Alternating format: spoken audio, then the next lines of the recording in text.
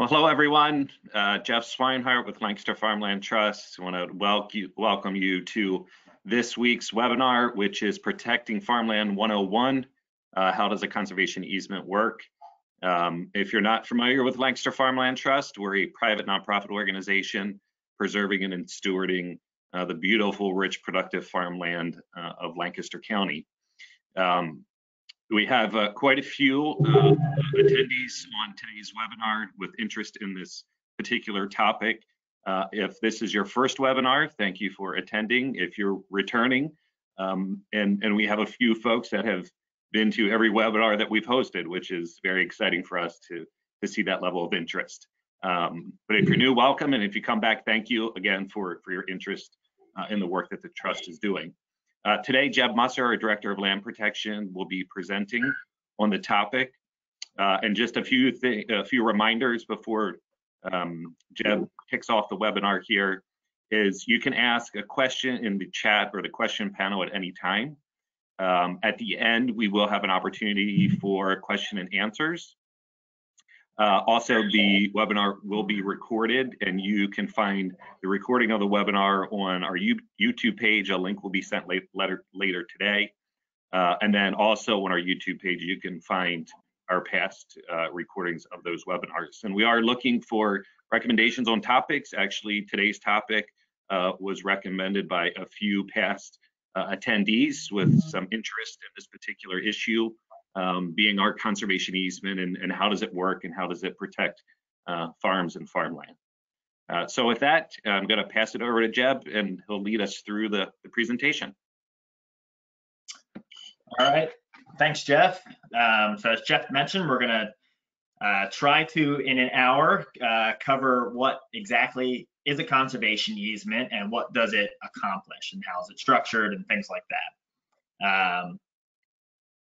So we're going to keep it pretty high level, but obviously if you ever think of any specific questions, we'll have that period at the end, and then you can always email myself or Jeff or reach out to someone at our organization and we can have a longer conversation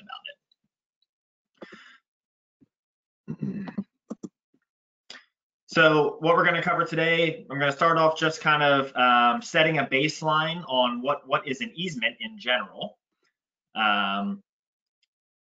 And then get into conservation easements specifically. So we're going to talk about establishing objectives for conservation easements.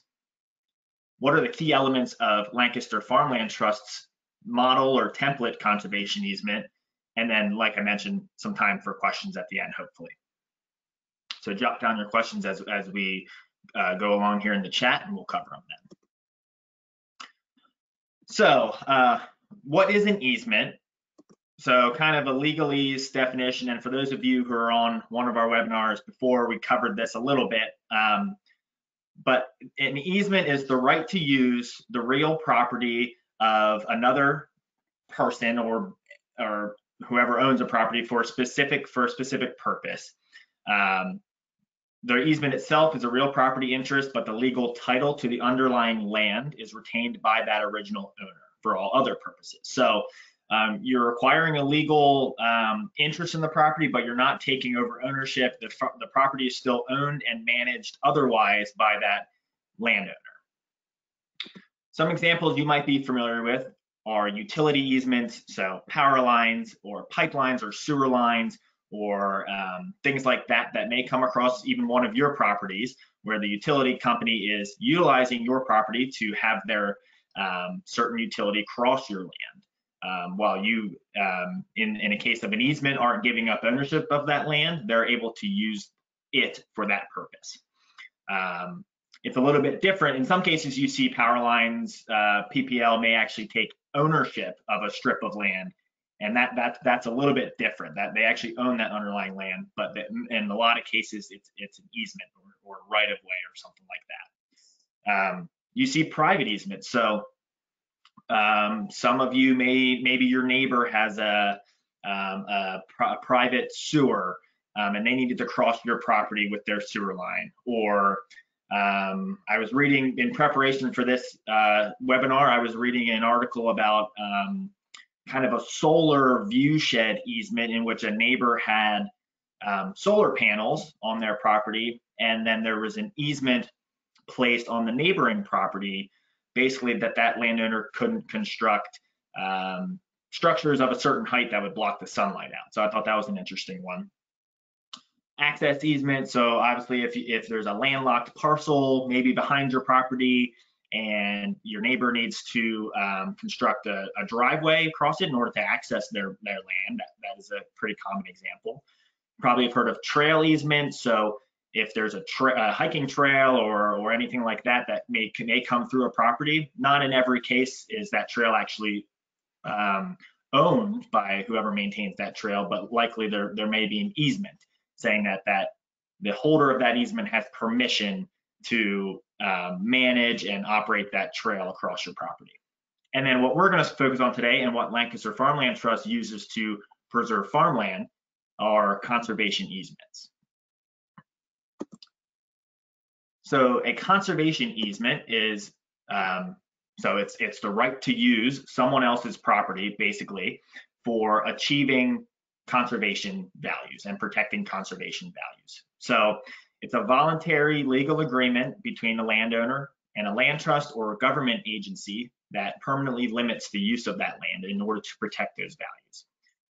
As with other easements, landowners retain many of their rights, including the right to own and use the land, sell it, pass it on to their heirs, and otherwise just use it in ways that are permitted within the easement. So conservation easements must, in order to be a conservation easement by definition, they must also provide some public benefit, whether that be they're protecting or improving water quality. As you'll see with ours, we kind of cover a couple of these. They could be preserving farm and ranch land, scenic views, protecting wildlife habitat, outdoor recreational uses, maybe have some educational purposes in there, and also historic preservation. So you see that a lot of times with historic buildings. There's plenty of those in Lancaster County. Some of those may even have some sort of historic preservation easements on them.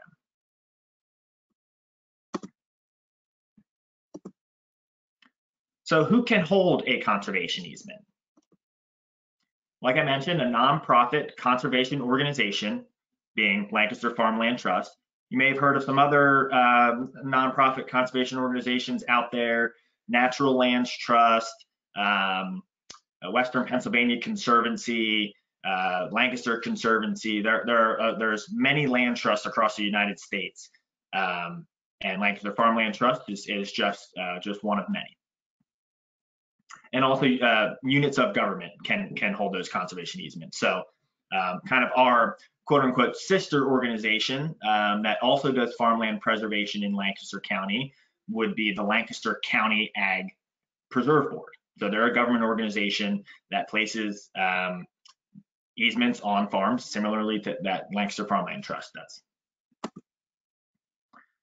According to the National Conservation Easement Database, there are estimated 40 million acres under conservation easement in the United States.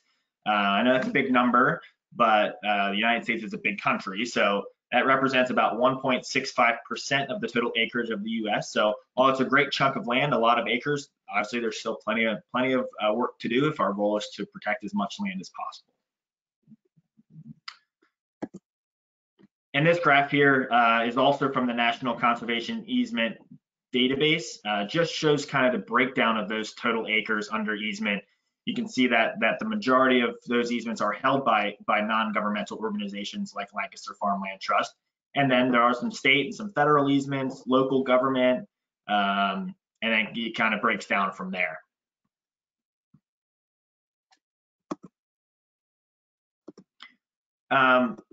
So I'm going to put a couple of resources up here for anyone who wants to do a little bit more research on easements that are out there, maybe ones that of land trust or organizations that are doing other types of land protection that may be different than Lancaster Farmland Trust. You can certainly feel free to check out some of these organizations if you want to gather some more information on those. Land Trust Alliance, that is for anyone who's familiar with the land trust world, there's a a push for land trusts to be accredited agencies. It sets some standards for land trusts and requirements that we have to abide by in order to kind of make sure we're doing the best job we can.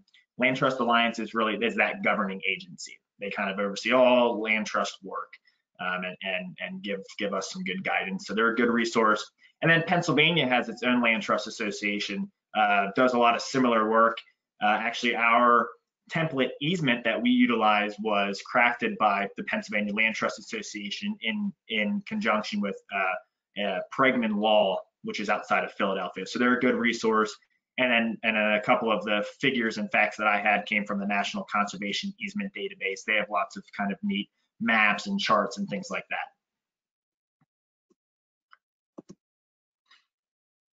So if you were starting a land trust today and you wanted to begin with creating your own easement, where would you start? So you would first want to establish what are we trying to achieve with these easements we're going to place on properties? What objectives do we want to have in our conservation easements?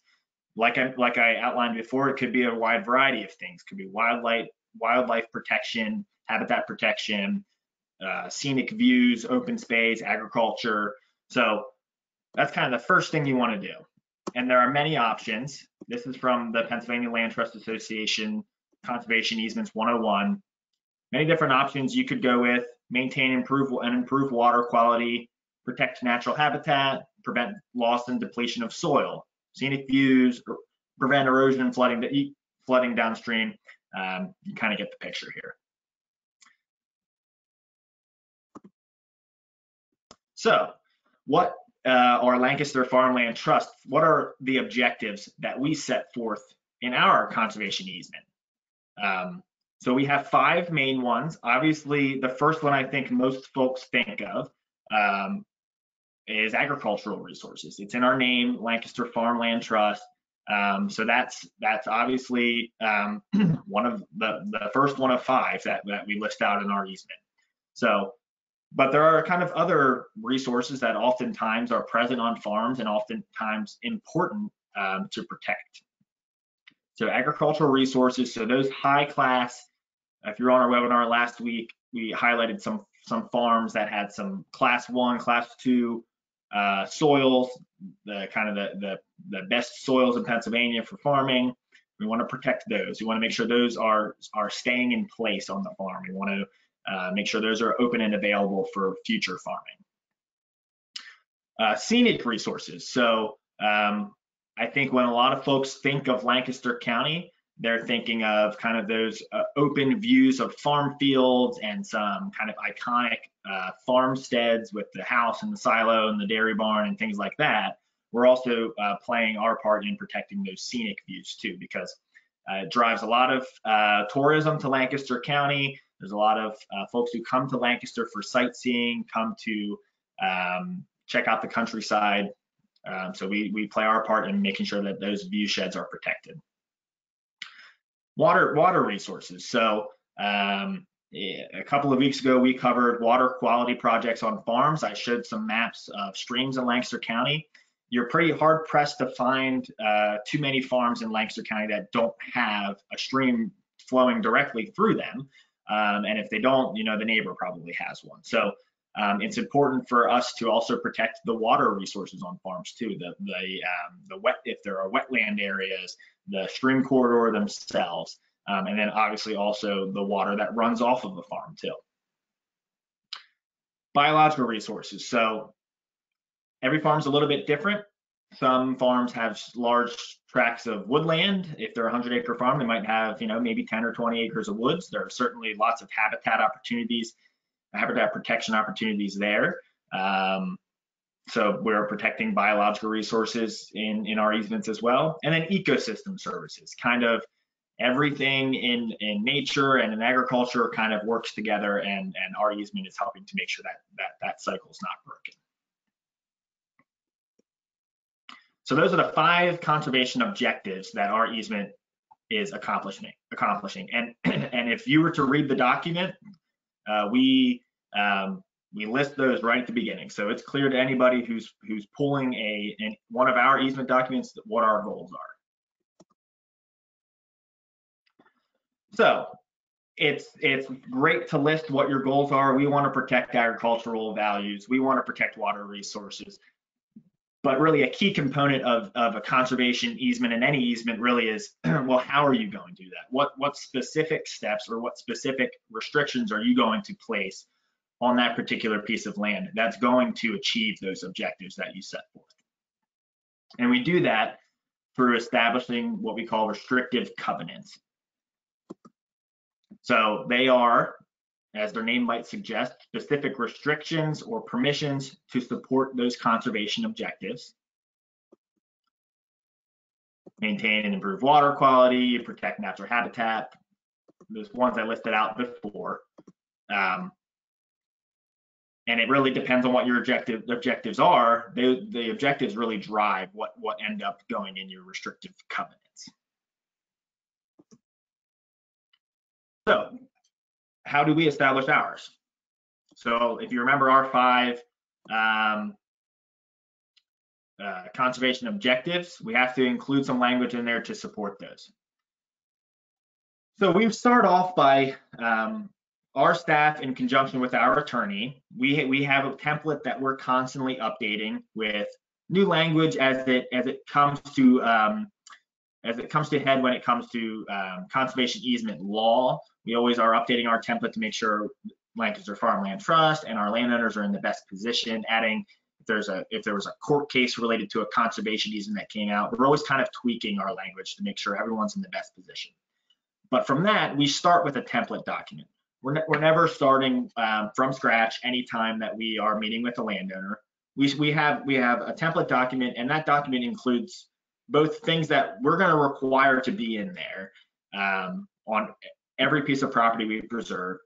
And then there are also some things that can be flexible and can be negotiated with landowners. So while it's important to start with a template document, land trusts are afforded the ability to be a little bit flexible with that document because each property is unique, each landowner is unique, and really you want to be able to tailor those documents to make sure you're achieving the best possible outcome. But with that, we established kind of minimum baseline requirements of things we like to see in our easement, or kind of rules of thumb. And from there, we have the ability to negotiate certain restrictions with those landowners. One of those might be an exclusion area. So in the example of a 100-acre farm, maybe the landowner has a pretty large scale commercial operation operating on one side of the farm, where it's beyond a sideline business that you might see on a typical farm. There's lots of traffic coming in and out of there. It's pretty clear from the outsider's perspective that that's a commercial operation. It doesn't necessarily blend in with the rest of the farm. We have the ability to exclude that piece of land from the conservation easement area.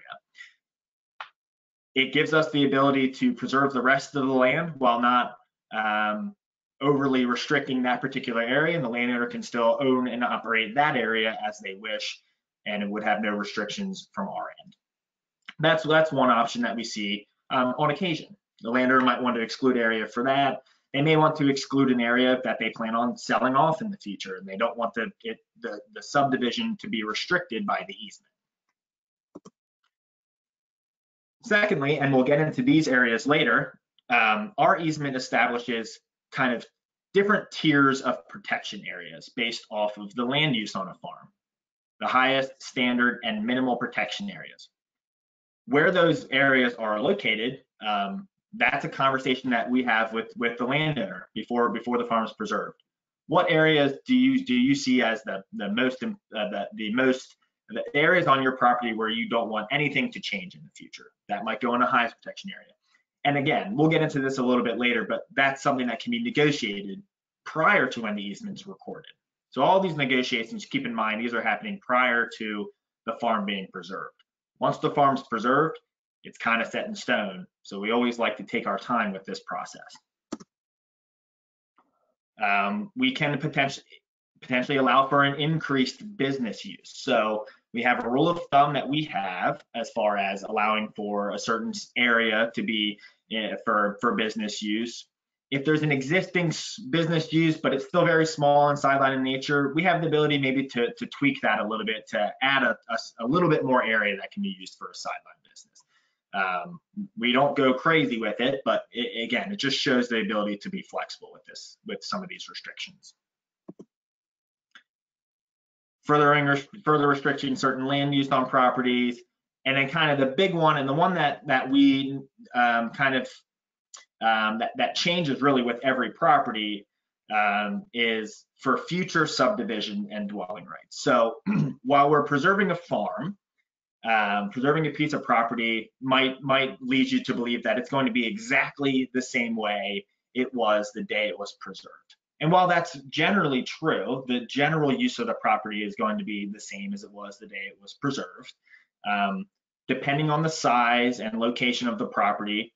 And we do allow for future subdivisions to occur to support the other uses on the property. For example, if it's a 100-acre farm, we typically would allow that farm to be subdivided into another farm.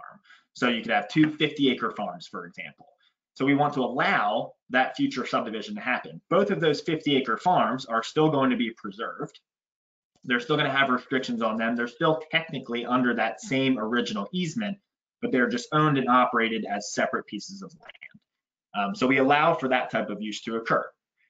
Now that doesn't happen on every case. We have some smaller pieces of property we preserve too. We have, small 10-acre farmettes that we've preserved, and in those cases, the negotiation ability of the landowners it's definitely less in those scenarios. We typically don't allow for any subdivision to occur under 25 acres. Our rule of thumb, going back to bullet point number 2, is we typically allow for one subdivision and one future house to occur per 25 acres of the original parcel. That's kind of our rule of thumb, and we kind of go off of that and tailor the easement from there. We typically cap that at around that 100-acre mark. So if we happen to get a 200-acre farm, we're not going to allow 8 houses to occur there. So there's obviously some gray area, and we have some caps that we put on it. But really the key point to take away here is that we have the flexibility to allow for future subdivisions, but we have to decide for what we're going to allow for before the farm is technically preserved. And we want to put some limits on that, because otherwise, if we allow subdivision and houses to be built kind of unrestricted, what are we really achieving as far as those conservation objectives are concerned? So bear with me here. This slide is a little bit kind of technical, but I just wanted to put it on here to show kind of how our easement's structured and how they can be kind of complex at times. So we have, I believe it's 8 articles in our easement, all kind of broken down into different sections. So if you were to pull our document and it's around 24, 25 pages long, and you read through the whole thing, this is what you would see. And this is basically a table of contents for it. The first article 1, really just kind of sets the stage, gives the background on the property, where it's located, size, talks about what the tax parcel number is, who the owner is, just kind of sets the background for the situation. What property we talk about, who are we talking about here? And you can see there, where's the property, who owns it, what are the objectives? So that's one thing I forgot to mention. In this article, we also outlined those 5 conservation objectives that I showed on that graph a few slides ago. Second article, right off the bat, we talk about, is any portion of this property able to be subdivided? Is any portion able to be transferred separately from the rest of the farm? As I mentioned on the previous slide, that's not always the case for every property. It depends on size, scale, location, but we want to put that forth so anybody pulling this knows, okay, they're allowed one subdivision of 10 or more acres from this property and one other future house, and that's it. we set that forth, and what are the specific restrictions related to that subdivision. And also we put requirements in there that the landowner has to contact us and let us know what they're planning, and we have to approve it. So it's not just that they can just go and do it. From there, we get into establishing what are the different levels of protection on this property. First one being highest protection area. Next, standard protection area. And third, or the fifth article, minimal protection area. And I'm glossing over these now because we'll get into these in more detail in the future. Article 6 talks about rights and duties of holder. So the term holder in the context of our easement refers to Lancaster Farmland Trust. The landowner is granting that easement to us, and we hold it and enforce it in perpetuity. And beneficiaries. So we establish, there's always kind of a backup plan. If unfortunately, and hopefully this never happens, but in 100 years from now, if Lancaster Farmland Trust goes out of business, the easement's still going to be valid. The easement's still going to be in place, and establishing who the beneficiaries are of that easement. So how do we, it sets forth in that article, sets forth how do we plan to enforce this document? What steps are we going to take to make sure that the restrictive covenants are still in place and the objectives are being met? If in the unfortunate circumstance there were to be a violation of the easement, we have an article that covers our process, covers what our steps are going to be to remedy that violation. We hope to never have to use this section, but inevitably it will happen probably at some point in the future. So it's good to have a plan. And Article 8 is kind of the miscellaneous catch-all section. This section includes a lot of reference to different laws that are out there, policies that support farmland preservation, certain kind of things that are required by different acts and laws that have happened over the years. That really, it's more of a legal kind of covering our bases article. And in Article 9, one of the most important sections of the easement, and actually something that we haven't had historically, but we have now in the easement we use currently, is a glossary of defined terms. So any legal document, and especially when it comes to conservation easements, they can tend to have some language that can be, one person may define it differently than another person. For example, sustainable agriculture. What does that mean? What that means to one person can mean something completely different to another person. So we have I think it's a 2 or 3 page glossary, and any term in our easement that's capitalized, that triggers that there is a defined term for that. So if for whatever reason our easement would ever be called into a court case, it leaves a lot less for interpretation, because we set forth right in our glossary how we're defining certain terms in our easement. So it's really important to be able to rely on that. And it's clear for landowners too. You know, if my staff, we do our job well, and we are defined, and the landowner understands the easement by the time he or she signs it, they know that if they have a question on their easement and it's a defined term, they can go back and look that up, and they can feel empowered that way. So we're going to back up into the middle of this section here and talk about these different protection areas, because these are the meat of the document. That's why I have that little stake there. They're the kind of the take up the most space physically in the document, but they're also arguably some of the most important parts of the document too. So along with our easement, we include what's called an easement plan. So this is a document that's recorded along with the easement. It's recorded at the end, and it's a map that defines certain areas on the property, shows the overall easement boundary. So a lot of times that's just the property boundary, but in cases where there may have been a small area excluded from the easement area, we would want that boundary to reflect that. And then more importantly, it delineates different protection areas on the property. So you can see on the legend down here, I think most people should be able to see my mouse here. You can see the green areas being highest protection areas, the red-ish areas being minimal protection areas, and then kind of the balance being standard protection areas. So it's really important to delineate where these areas are, because there are certain uses and improvements that can and cannot occur within these particular areas. And this is just an example piece of property here that I pulled up. So we'll start off with the highest protection area.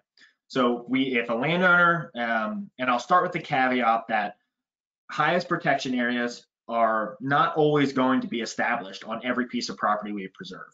And you'll see why, but not every single one of our farms are going to have a land use that makes sense to go into a highest protection area, or maybe the landowner doesn't wish to place them in a highest protection area, but some will. So we like to have the ability to have it in there. So think about this land being kind of the top of the tier, the land that is that you can do the least with, or that you want to do the least with, I should say, as far as improvements go.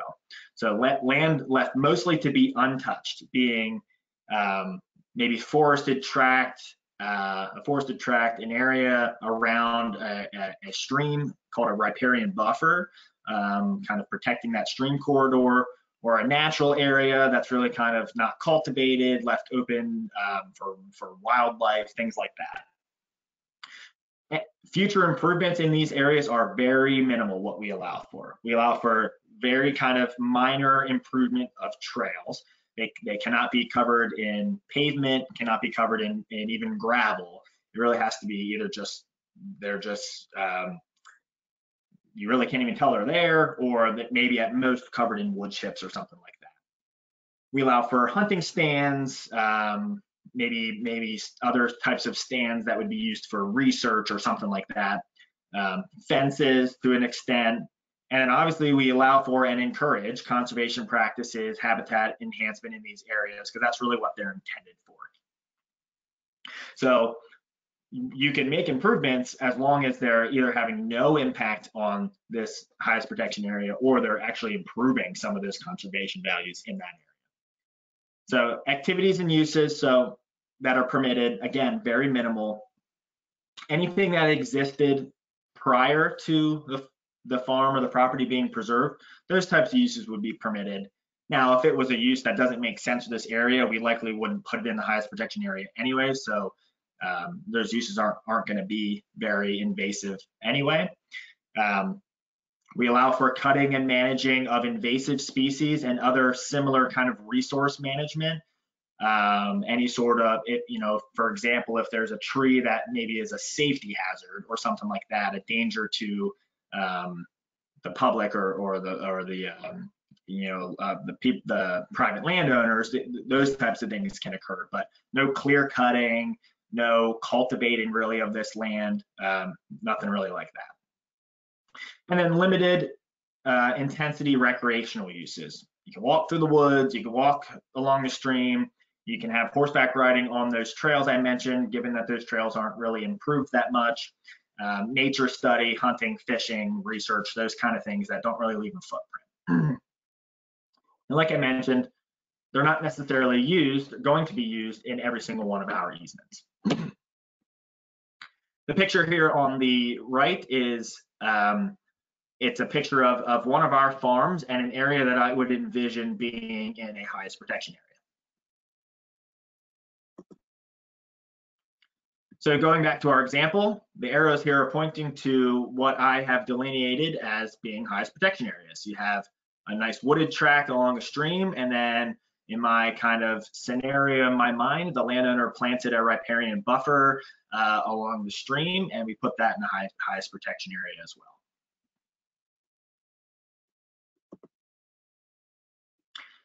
The next level down from highest protection area and the area that it is going to make up most of a preserved farm is the standard protection area. This is kind of the cream of the crop, everything you think of when you think of reserve farm. It's our cropland and it's our pasture land. And as we work your way down the scale, we allow for kind of more improvements to occur. So I have some improvements can happen. We allow for agricultural improvements with a limit. We allow for access drives. We allow for improvements for other permitted activities that are, so certain activities that are permitted that we'll cover below. Improvements to support those activities are permitted. And then anything that was permitted within the highest protection area is obviously also permitted in the standard protection area. If a landowner chooses to plant a riparian buffer and never touch it again, and it's within the standard protection area, that's great. But there's nothing that necessarily restricts it within the easement if it's not placed in the highest protection area, if that makes sense. The one catch is with the standard protection area is there is a limit on impervious surface coverage. So impervious surface coverage as defined in the easement in that glossary I mentioned would be anything that does not allow for stormwater to penetrate down into the ground. And we define that as any sort of building footprint, obviously a driveway, either whether it's paved or gravel, anything that also prevents kind of the cultivation of that land. So a lot of folks ask about the, covering 40 acres of the farm in solar panels or something like that. That land's not necessarily really available then for farming if over that 2% is covered in that. That may have not been the best example, but you get my point. Activities and uses. So like I mentioned, any uses that were permitted in the highest protection area, or as we call it, HPA, those are permitted. But we also then allow for agriculture to occur, forestry, generation of renewable energy for use on the farm. That's kind of a key point there. If they're generating renewable energy to power the farm, that's different than generating renewable energy to be sold back onto the grid. Key distinction there. And then recreational uses that are limited in size and frequency and do not require motorized vehicles and do not disturb soil. So a little bit more recreation can occur as long as it's not really messing with the ag operation and it's not, anything that's a commercial use.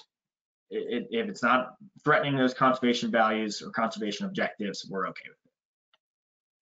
So the picture on the right there shows a lot of cropland and some pasture land on the left there, I believe. So that would be, in my mind, in the standard protection area.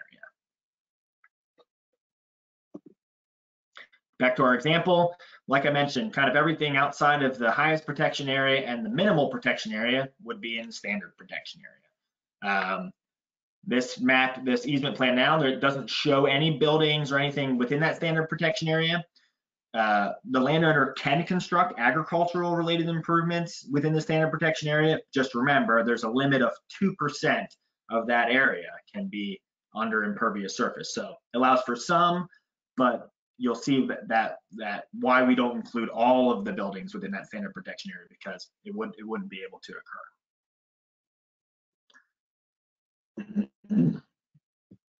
And then lastly, we have our minimal protection area.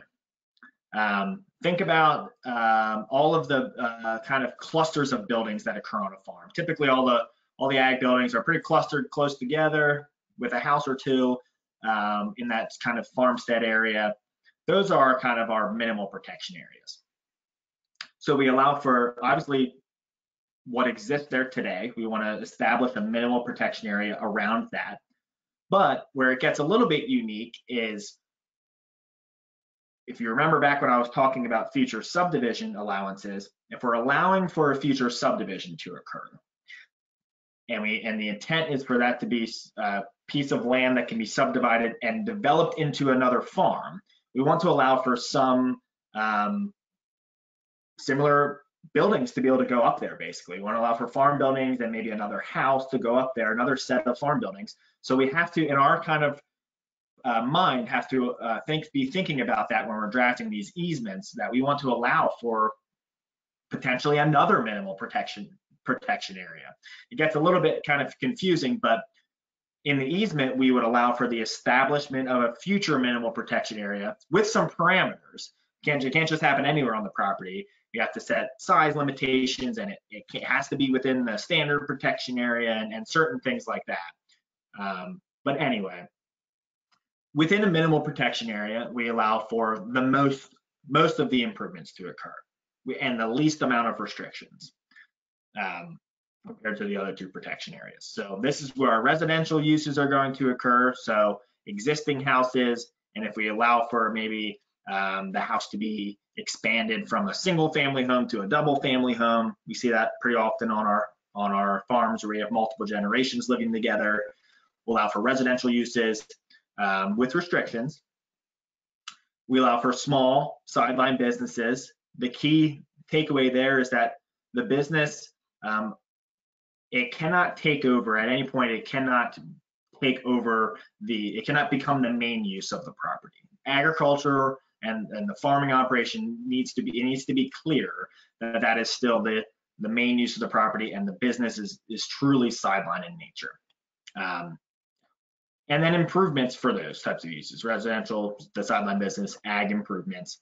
As with the other two protection areas, anything that could occur within those protection areas can also occur within this minimal protection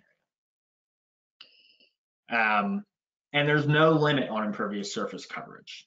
So that's why we try to keep these areas relatively small and tight around the existing buildings with a little bit of room for improvement, because we don't want the whole farm to be paved over, so we don't want to put the whole farm in a minimal protection area. And the kind of a key takeaway is that any use, while it's in the minimal protection area, it's still a preserved farm, and it still is under that same easement. So any use still must not fly in the face of those conservation objectives. And our board is still going to review any sort of use that may not be clear whether it's permitted or not, and any sort of large-scale commercial. It's the whole reason we can't build a large Walmart in the minimal protection area. You can't build an apartment complex, because those do not achieve the conservation objectives. So the picture there on the right shows a farm that we just preserved last year, and then kind of its existing buildings. So you can see this would likely, this area and some of the area around the buildings would be included in a minimal protection area.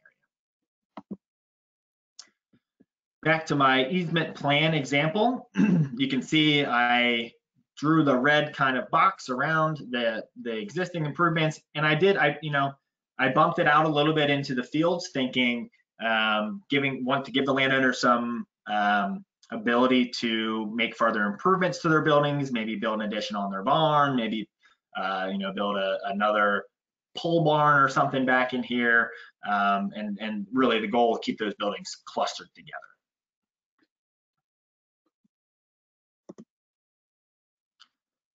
So some quick kind of facts that are about our easement documents. So they are pretty lengthy. They're average about 24 pages.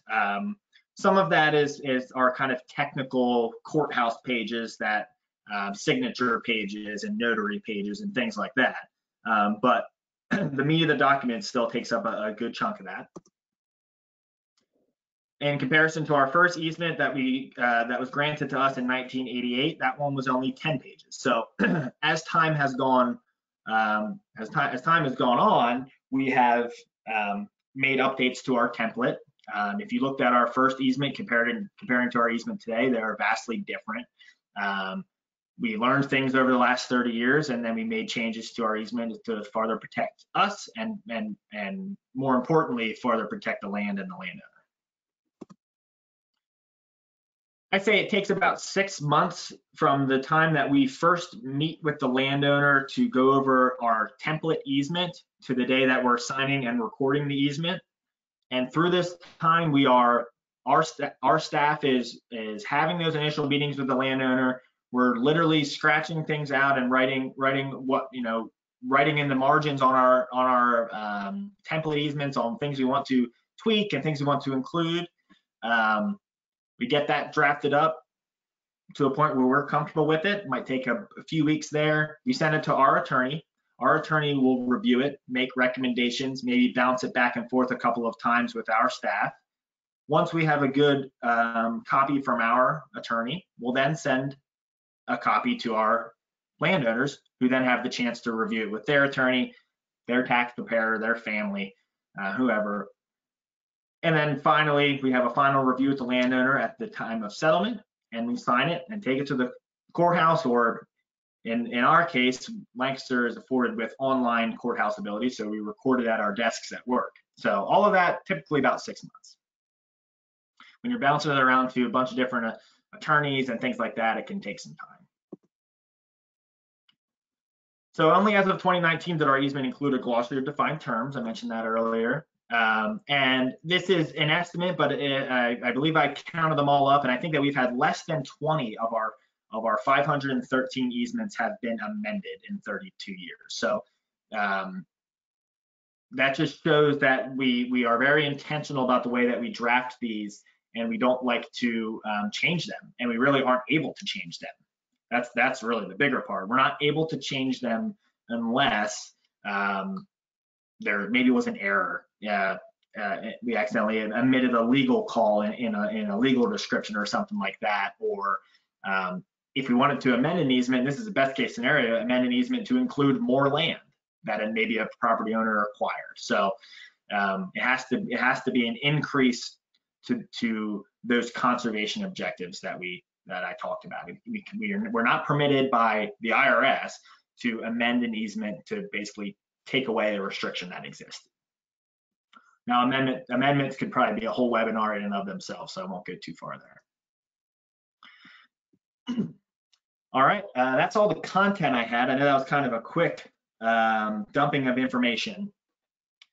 You could probably do a whole half-day seminar on our easement, but I wanted to leave some time here for questions. So Jeff or Laura, I'll let you see if there are any questions.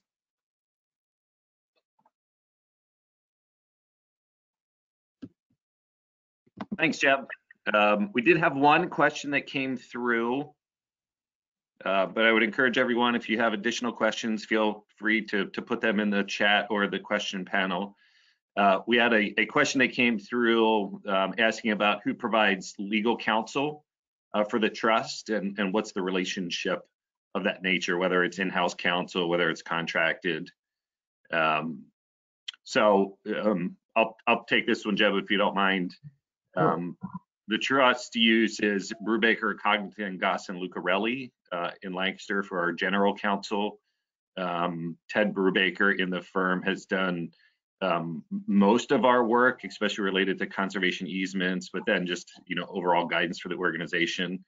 And Ted has offered that service pro bono for many years. So we're very appreciative and thanks his generosity to the trust. And then Jeb did mention pregnant law offices, and we contract with them for specialized services specific to easements.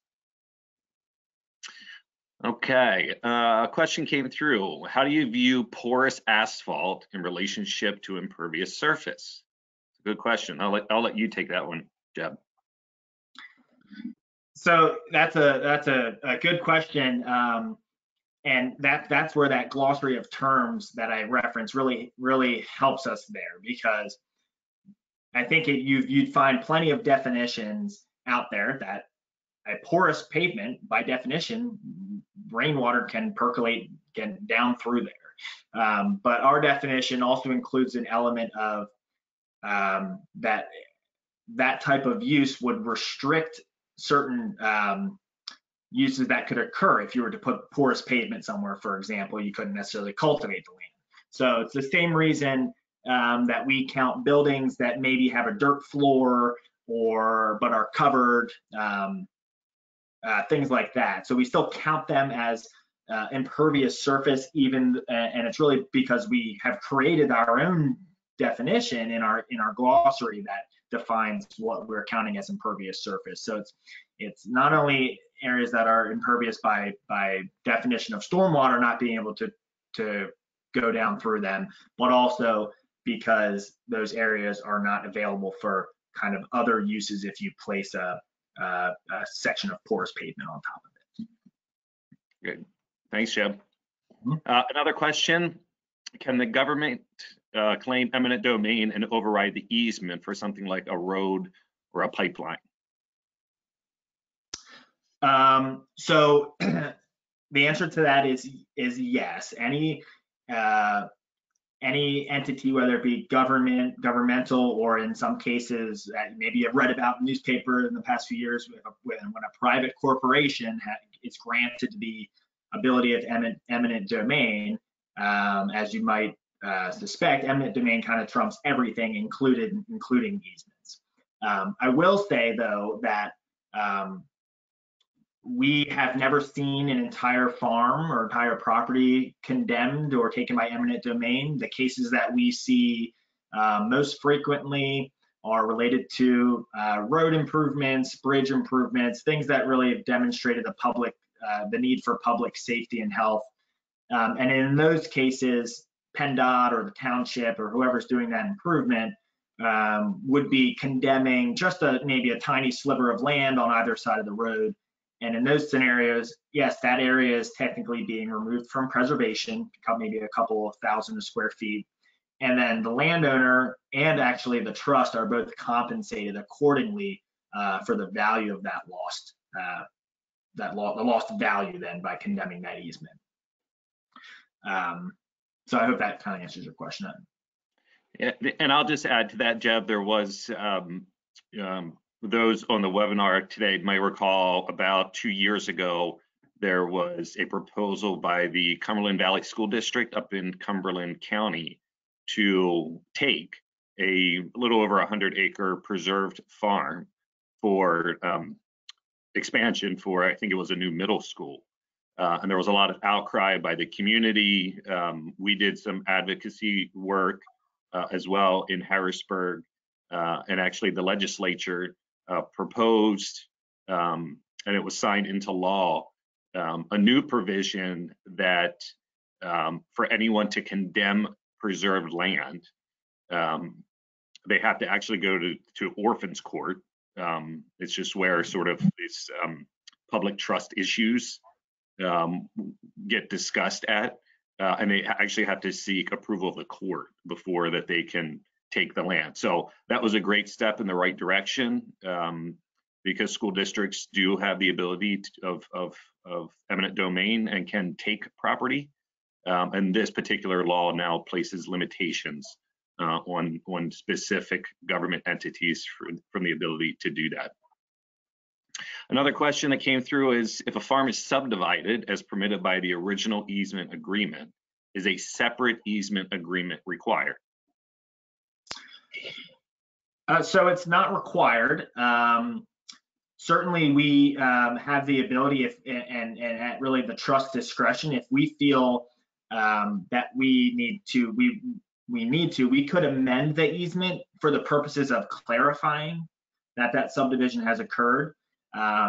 Typically, historically, we haven't done that. If a permitted subdivision is executed, we just recognize that the easement still covers both of those properties. With our kind of our newer easement, and the one I covered today that we've started using the past few years, we do have the ability to kind of amend and restate the easement to basically say that, okay, the original easement allowed for that subdivision to occur. Now that subdivision has occurred, and no other subdivision can happen moving forward. So to answer your question, yes, we can amend, but no, we don't in every case. And Jeff, I think it's also important just to mention in those subdivision plan notes, so there's notes on the subdivision plan, there's a reference that states that the property is subject to the easement. And then as property transfers ownership to the next generation, or a farm is sold at public auction and a new owner now has it, we often get questions about, well, how does that person know that it's preserved? And their deed, when they take ownership, has a reference in it that state that it's subject to a conservation easement and held by the trust. Likewise, when we know a property is going to transfer ownership, we reach out to that new owner, or if a farm is going up for public auction, we try and be there at the day of the auction and, you know, weeks leading up to that, fielding questions from prospective buyers, because we want to make sure everyone's informed and aware that a property that they're considering to purchase is subject to an easement.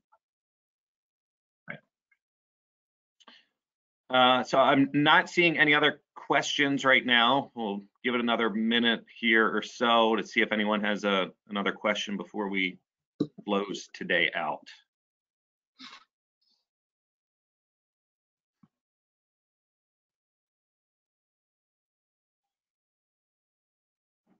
Okay, I'm not seeing any other questions come through. So with that, would like to thank everyone again for your interest in this topic, and thank you for attending our webinars, especially for those who have come back multiple times. Again, there will be a posting of the webinar on our YouTube page, and you can also go there to view any past webinars that the trust has hosted.